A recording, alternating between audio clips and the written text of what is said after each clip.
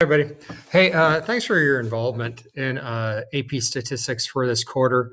I can't express how much I would prefer to be in person with you as we tackle the challenges of this AP class. However, our circumstance is remote learning, and I appreciate your efforts to make the most of it. I also thank you for your patience as I navigate this unprecedented change to the job that I've done for about 30 years, and I've loved for about 30 years.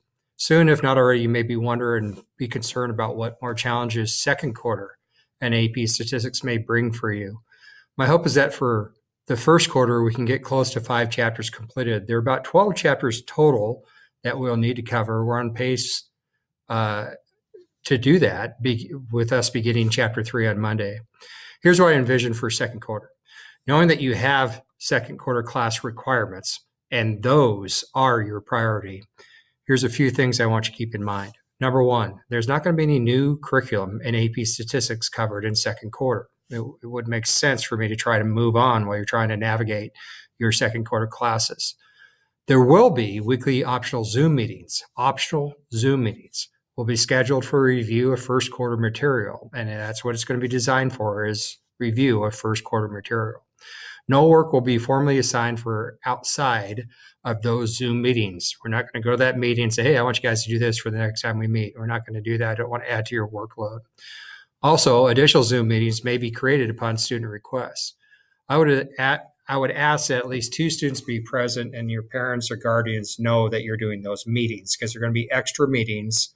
And if you're interested in going deeper into the topic, you can. This is an opportunity for deepening your understanding of first quarter concepts and pave the way for third quarter material, but your priority is your second quarter classes. For third quarter, looking at further ahead, and the main purpose of me making this video was to talk about what's going to take place in second quarter. But for third quarter, we're going to cover chapters 6 through 10 with a brief and topical coverage of chapters 11 and 12. We have to do 12 chapters total again, if you remember.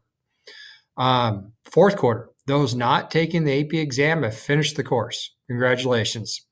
And I sincerely mean that. It sounded like I was being sarcastic. I wasn't.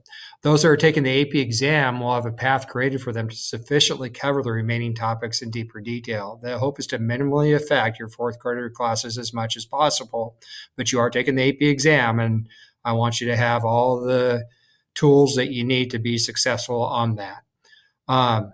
This is all subject to change, right? Based on the type of instruction the virus is allowing us to have. Be patient, be confident, and I'll work hard to get you to where you need to be in this class.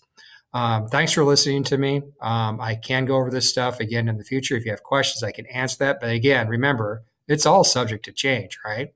What I need and what I've gotten from a good portion of my AP Stats students is really good engagement and an attempt to cover a lot of challenging material.